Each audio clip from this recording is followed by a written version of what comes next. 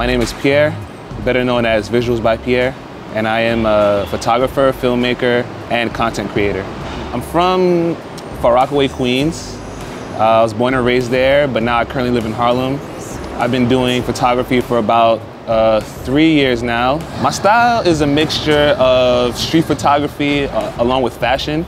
I've been working with fashion photography within the last year and a half now, and I like to incorporate the grittiness of New York City streets along with the classiness of couture fashion and street style fashion.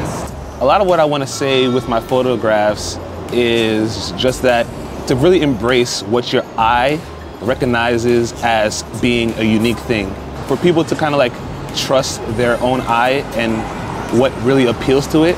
I want people to see like different styles, different types of photography, and just know that they don't have to fall into one particular niche. It's open to everyone, like different topics, different subjects. It's open to everyone who wants to create.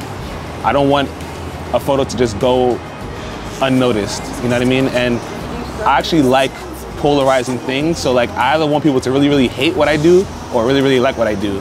I don't want people to feel absolutely nothing. I shoot with the Canon 5D Mark III, and I use a 24mm 2.8 and a 50mm 1.4. In my free time, I like to go out, link up with friends, hang out, go around the New York City scene, meet new people.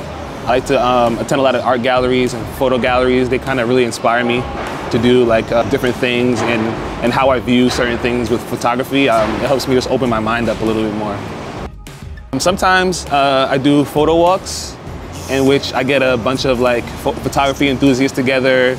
We walk around the city, shoot cool spots, do a lot of cool portraits, and it's actually a great opportunity for like photographers to kind of meet each other, network, and even grow some friendships out of that. The role of photographers in this day and age with, you know, social media and technology, I feel as though they've become less behind the scenes and more in front of the scenes, you know what I mean? Like photographers nowadays are your influencers. Because of their huge social following, if they have one, they're able to reach out to a lot of people, and it's kind of their responsibility to help inspire and help create and just help mentor people who come after you.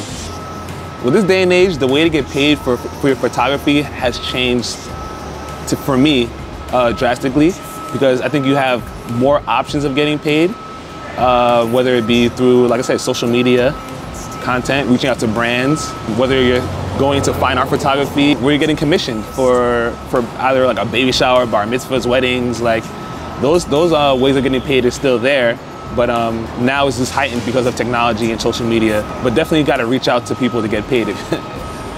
My motivation to keep taking photos is honestly to keep getting better. I don't feel that I'm that good, and that kind of thing just always makes me hunger to get better, you know what I mean? Like, and also what motivates me is just everyday people hitting me up and saying, yo, I appreciate your photography, it inspires me. Like, that's one good thing about Instagram, is that you get this instant gratification on whatever you shoot, and you get to know immediately what people are thinking about your work. So that kind of just makes you want to get out, shoot more, do more creative stuff, and try to reach a bigger audience. I'm sort of selfish when it comes to my art, so I really do shoot for myself mostly. So whatever I see and I like, I shoot, and then I'll share with people. And if it resonates with other people, then I'm happy. Like, I'm ecstatic if it does. I always think about going back in time and just giving myself advice, and it's always is to shoot every single day. Don't let this camera leave your hand. Like, walk outside, shoot people, shoot things that you like, and just keep on doing it and getting better and growing and pushing yourself, pushing your limits further and further up. Now's the time for us to shine.